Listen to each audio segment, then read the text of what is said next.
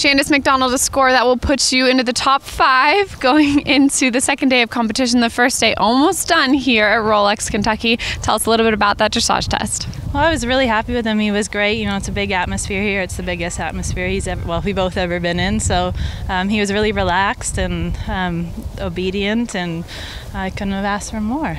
You got a thumbs up from Coach Clayton Fredericks, putting forth a test that he's very proud of with your guys' training, and you've had some great dressage tests lately, but this whole atmosphere is very, very tricky. You have to come down here, down the ramp, into this huge environment. Were there any tips that people gave you maybe, or things that you tried to focus on here in these last few seconds heading into your test? Well, I just tried to keep them on my aids and, you know, try not to, you just sort of get in your zone, both of you, right, and just try to block out everything around you. And, you know, Clayton's big on just presenting and showing and smiling and forget about, you know, no matter what's happening, you know, just present and you're out there to perform. So you got to go out there and do it. All right. Well, you certainly did just that today. That's a great test for you, and congratulations going into the cross country on Saturday. Things that you're kind of most concerned about or excited about, or any of all the above? Well, I think the course looks great. It's beautiful.